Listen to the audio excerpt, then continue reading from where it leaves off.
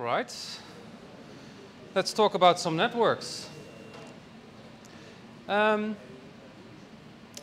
people here on the show will be here for very high quality audio, of course. And in order to gain quality or to pursue the high quality audio, you need to think of the whole chain. And this chain of streaming audio includes a network, and that's what we're going to talk about today. It's all about streaming audio and how to gain the maximum quality. Well, first let me introduce, I'm Jaap from Alpha Audio. Well, it's on the screen, so I don't need to say that, but today we're going to talk about how a network is built, so what you need for a decent audio network, and especially audio switches. And we can work with copper cable or even fiber optic cable or power LAN, it's called, with the electrical grid. And of course Wi-Fi, and what the differences are between Wi-Fi and a cable network. So, what is a network built of? First you need a router, and most of the time you get your router from your internet provider. And it's called Telenet in Belgium, I think, and you have another, Proximus. Yeah. So they deliver you a device, it's called a modem router, because it's both a modem and a router. And the difference is the modem will connect to the internet provider and the router will distribute all the traffic inside your own network. And you can expand that network with Wi-Fi or with cable, copper cable. And a network consists of a minimum of 2 devices that can exchange data. So it can be either your router with your phone, or your router with your streamer, or a streamer with a Nest device. But it can extend to millions of clients. Does it still work? Oh, I need to be very close. So a network can consist of 2 devices, but also millions of clients. And every client or device gets an IP address. That IP address is unique at a certain point in time in your network. So you can walk inside your home network with your phone and it will get an IP address, and the next day you get a different address. So it's unique at a certain point in time. You can build your network with normal Ethernet cables, copper, but you can use Wi-Fi as well, or even MoCA, it's coaxial cable. The advantage of coaxial cables is that it's very well shielded. Or you can use your own electrical grid. It's called home plug or power LAN. We'll talk about that later a little bit, what the pros and the cons are between those technologies, but every technology has its advantages and disadvantages, of course. But Wi-Fi is very easy. It's, you can connect, you don't need a wire, you don't need to drill holes in your walls or whatever, but it needs to be implemented very well in order to sound good. And that's the reason why some producers don't use Wi-Fi and others do use Wi-Fi. And ironically enough, most of the time the cheaper devices have Wi-Fi and the very high-end devices don't use Wi-Fi. By the way, you don't need to use copper cable or Ethernet cable for the speeds, because honestly, audio uses so little bandwidth that speed is not the issue. It's mostly stability and sound quality. Let's get to that router first, because it's a very important device for stability and speed in your network. Of course, you get the box from your internet provider like Proximus or Telenet, but they don't give you a very expensive router. They want to make money, so they're not going to give you a high-end router for free use at home. Nothing is free in life. You rent the router. At least in the Netherlands, you don't get it, you rent it. Either way, you pay for it. But they will not give you a high-end router. The problem is that if your household is like 2, 3, 4, 5 persons, every person nowadays has at least 6 devices, like a phone, a tablet, a laptop, maybe a set-top box or a TV. It's all connected nowadays. So you end up with 30 or 40 devices in your household. if you add smart home devices like lighting or climate control or anything like that, it will get up to 40, 50, 60 devices, and that router has to process all that data. So it's pretty busy, and you need more processing power and more memory in order to get a smooth experience in your network. So with that free box from the internet provider, you will notice at a certain point it will get slow and unreliable. Well, that's the we advise you to change the router for your own device, buy another one, a faster, better one, and connect it to the internet to keep your network stable and fast. Last year, we had a change in law in the Netherlands that you can use your own router if you want to. The internet provider has to service that, and you have to be able to use it, otherwise they don't comply to the law. So at the end of the line, the router is a key device in your network that needs to be stable and fast and reliable. If you want to extend your network, either wireless or wired, you need extra devices. To extend your wired network, you need a switch. A switch like this. This is a very expensive one. It's an audio-grade switch. We'll talk about that later. Or you place extra access points, Wi-Fi access points. Luckily, these days, the technology to extend your Wi-Fi is becoming better and better, and you have these kind of mesh Wi-Fi kits that you can buy from every big brand. There is a mesh Wi-Fi kit. It's practically plug and play. So everyone, even my mother, who's old and not very technical, can install a mesh Wi-Fi kit. With switches, you have two big differences. There is a managed and an unmanaged switch. If you check the specifications online, you will see managed or unmanaged. I advise you to buy an unmanaged switch if you're not really into networking, because you will not understand the features and you don't need them most of the time. A little bit about cabling, because on the show you will see all sorts of cables, audiophile, power cables, interlinks, analog, digital, speaker cables, and I think we all agree that there is a difference in cabling, a sound difference. With networking it's the same, but a little bit less drastic.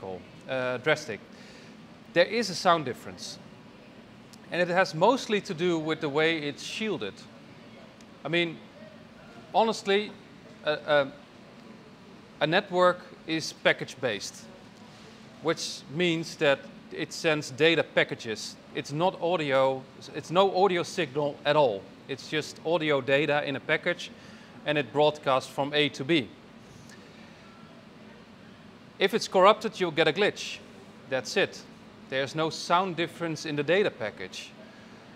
But you want it to be shielded in order to block Wi-Fi from getting into your cable or Bluetooth or any RF signal at all. That's the whole goal of a network cable, to keep it away from interference. But the shield needs to be connected to both sides. If it's only connected to one side, and a lot of cable producers still believe in shielding connected to one side to prevent hum, it doesn't work.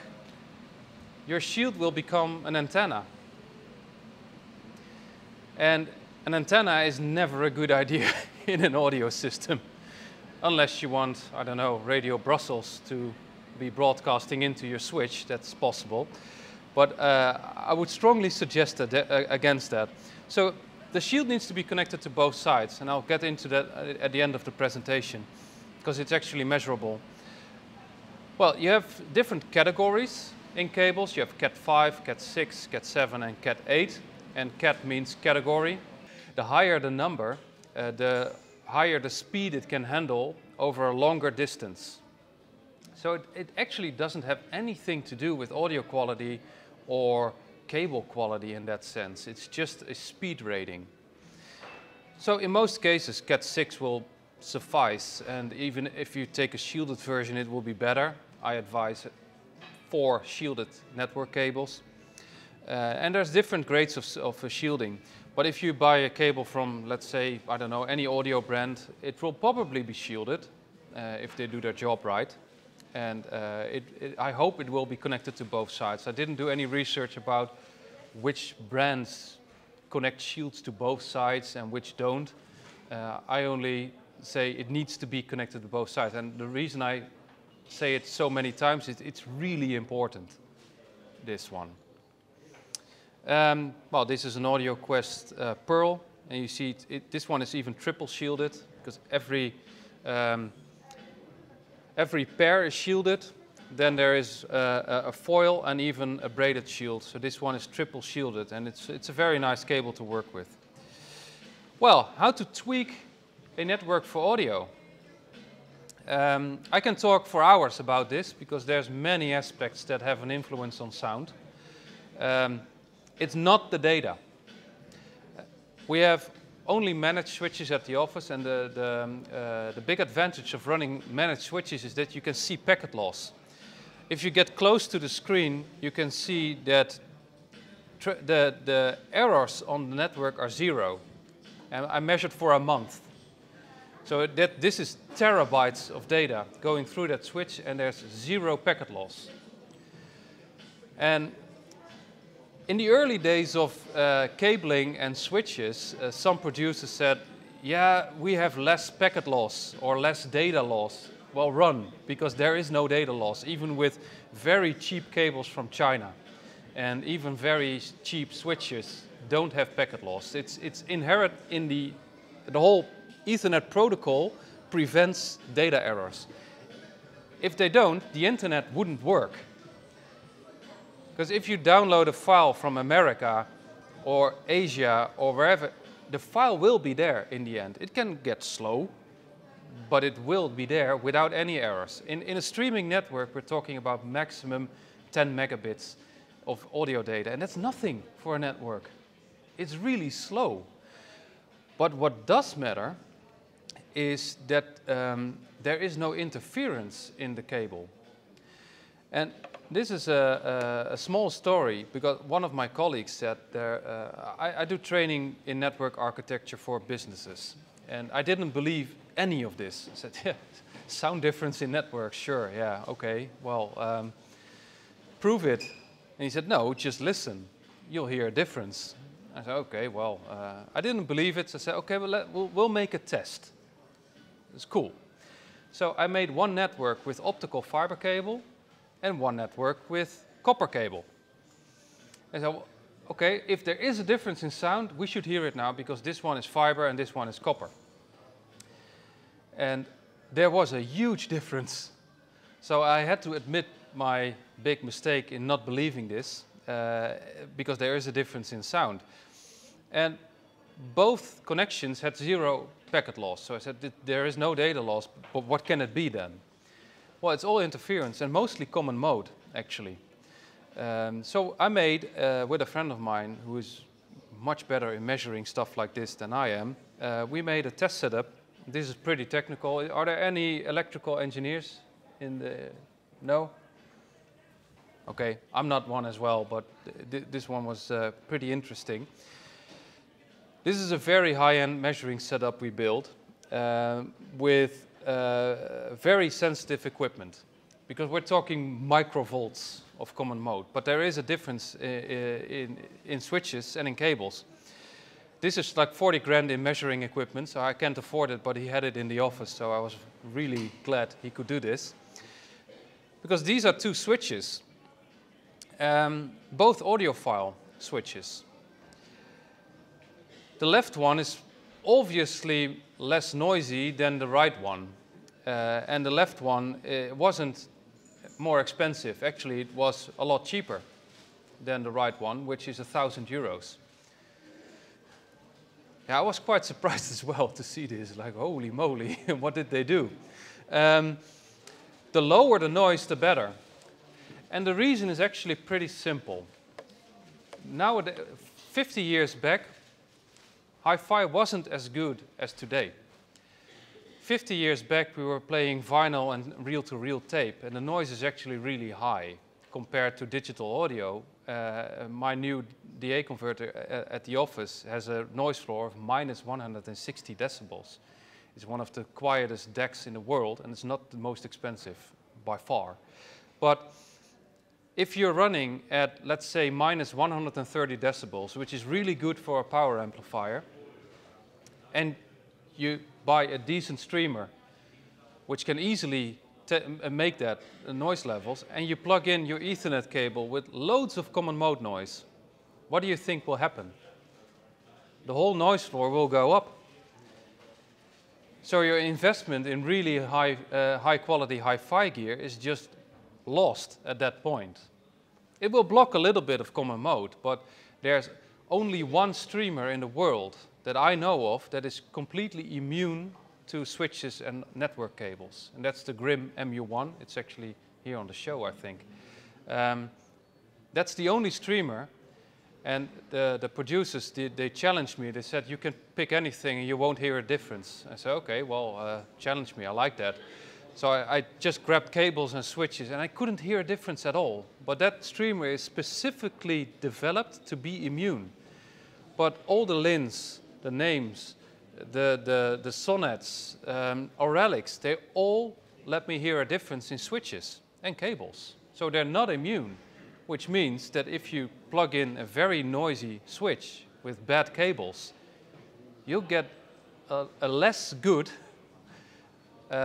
musical reproduction. It's just a fact. And this was only 2 switches. We measured 10 of them.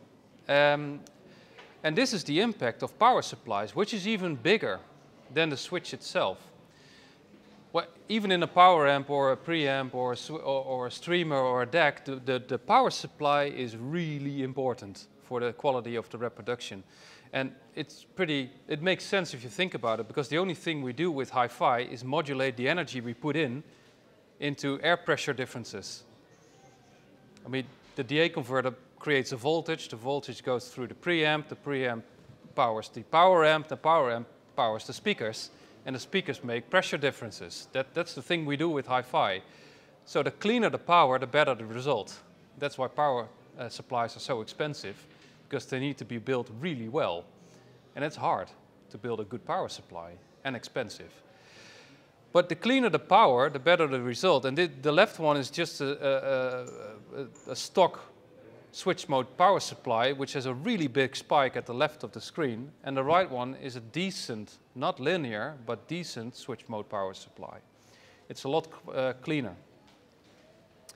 Well, this was with the really expensive setup. I don't have 40 grand on my bank account to buy equipment like that, so we have to do it with a little bit less fancy equipment, but we're building a new test to measure leakage in a switch. And the first results are quite interesting, and again, not the most expensive one, it's not the best. It surprised me as well. But we can, well, get close to the results we had earlier in terms of impact of power supplies and switches itself. And we put in very wideband white noise and see what comes out from switch to power supply to switch, and between the ports. And there is a huge difference in performance. Of course, lower is better because that means the isolation is better and you get less noise in your streamer. And that's the whole point of testing this. Because I just wanted to prove that there is a difference, because there is a difference. And this is in between the ports, and you can see the yellow line is just a stock Netgear, and it performed really well. And again, the yellow line is the Netgear, and it performs really well. The other two, I actually don't know which one it was, but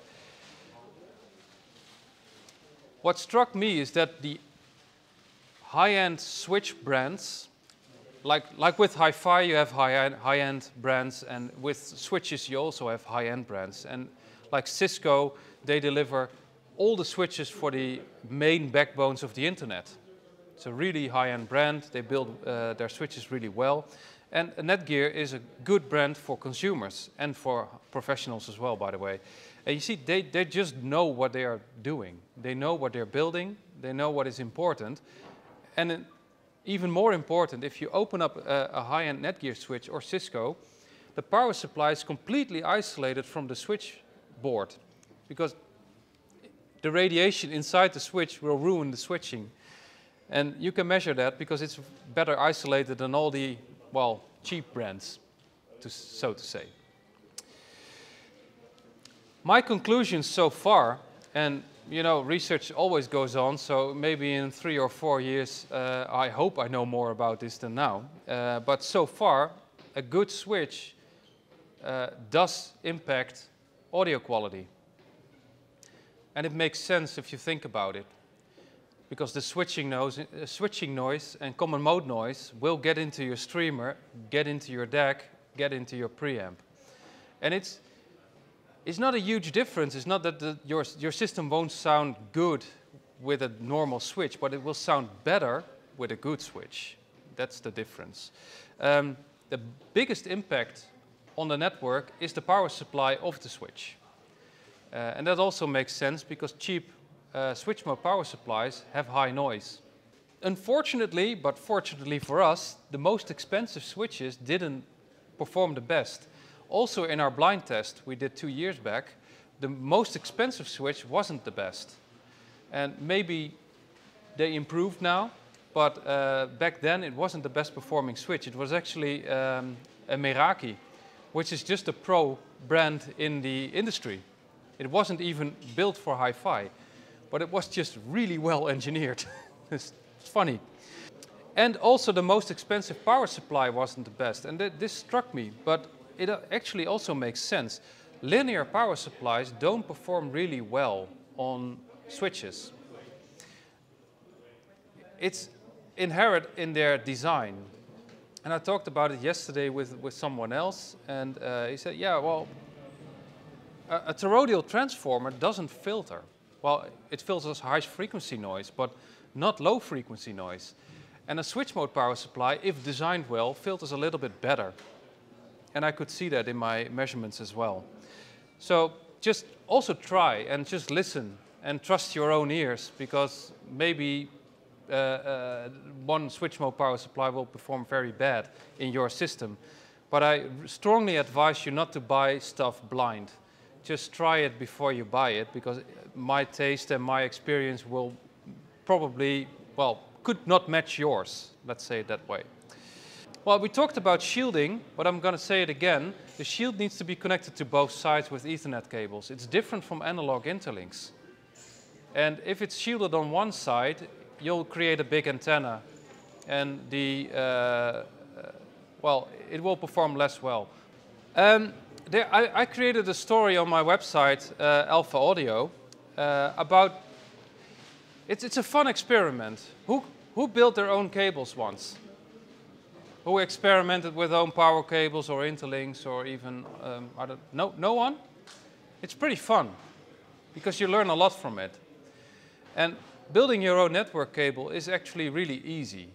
You just need some good equipment and well, some patience, because the first 3 ones will definitely not work out.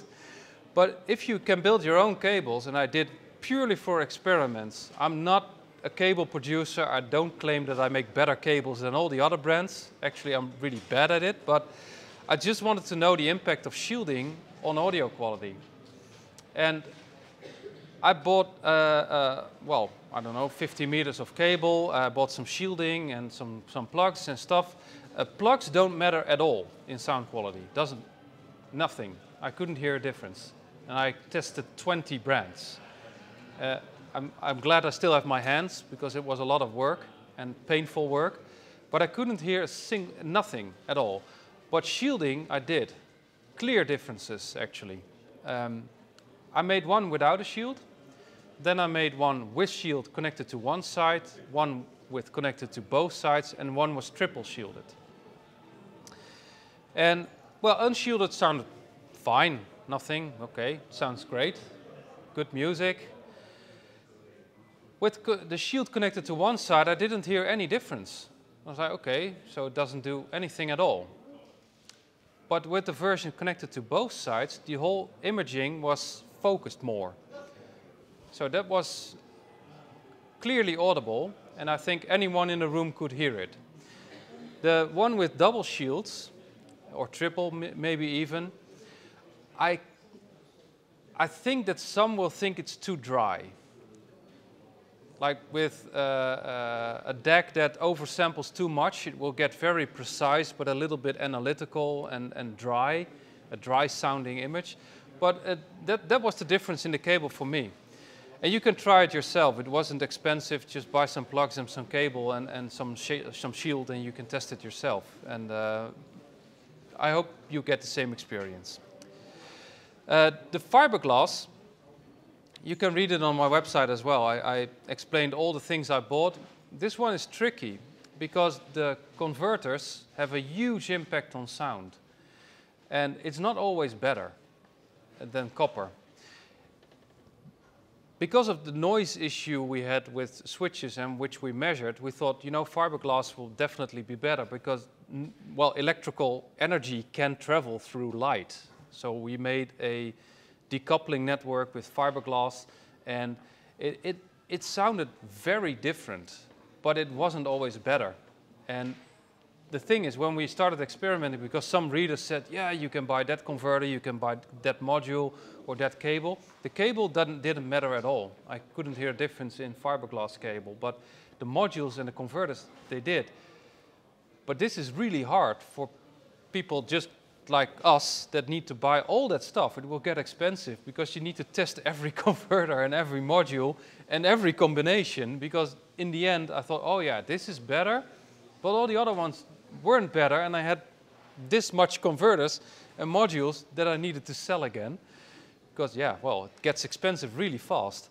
And I'm not sure how it will impact your network and your sound, and if it's your taste. So my advice is just buy a decent switch from Netgear or Cisco or D-Link, buy a decent power supply, and I'm sure you will be amazed by the difference. But who's playing with their network equipment? Everyone just plugs it in the router. Yeah? Wow, a lot of gain to be made here, I think. But the funny thing is, if you buy a switch online, it's 40 euros. A good power supply is 50 euros. A decent cable, maybe 20 bucks. So for around 100 euros, you'll have a huge upgrade. I'm pretty sure. So just try it, and if it doesn't help you at all, you can always sell it. But with the fiber optic, it's nice for me to know because I'm doing research, but it's a whole different game. So which sounds better? Well, it depends on the construction of your network and your system at home. I'm not really advised to use fiber. Who uses Wi-Fi for streaming? Yeah. Can I ask you which streamer you have at home? I have an NAD M10. Yeah. NAD is Blue Sound. It's the same module, and what they do a good job. By the way, I think Blue Sound is one of the better streamers in that price band, definitely. When I was looking, most really high-end brands like Orender and Meitner and stuff, they don't use Wi-Fi at all, and I think I know why, because it's really expensive to do it well. And you need to shield the radios and to prevent interference in the boards. And at that level, like ultimate, no compromise, you can't have anything in your streamer that's interfering with sound quality. And I asked Orender, why don't you use Wi-Fi? And why don't you use fiber optic inputs? And they just said it gets way too expensive to do it that well. And Grim Audio says the same. If we want to do it at that performance level, we need to do it extremely well, because if people use Wi-Fi, it needs to sound just as good as cable. Well, I agree. So most of the devices like the M10 or the Blue Sound Node or Heos, it's for convenience. People don't want to drill holes in their walls to get a cable over there. And I totally get that. I'm crazy. I do drill holes in the walls, and my wife doesn't like it, but I have a hobby. The other thing with Wi-Fi, it does get a lot better, but you can get interference, and it can get slow, and that's because of Bluetooth interfering with Wi-Fi, or Wi-Fi interfering with Wi-Fi from the neighbors.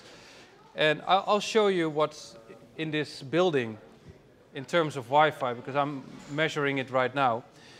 In the 5 gigahertz, you have clear DALI uses the Clear protocol, and you have WiSA. That's also 5 gigahertz, but it doesn't interfere with the other Wi-Fi because it's a completely different frequency. And that's great. So don't be scared of using Clear or WiSA because it's a different frequency band. So, in the end, to conclude, does Wi-Fi sound better than cable? No. Does it sound worse than cable? No. It completely depends on how they build it in the device.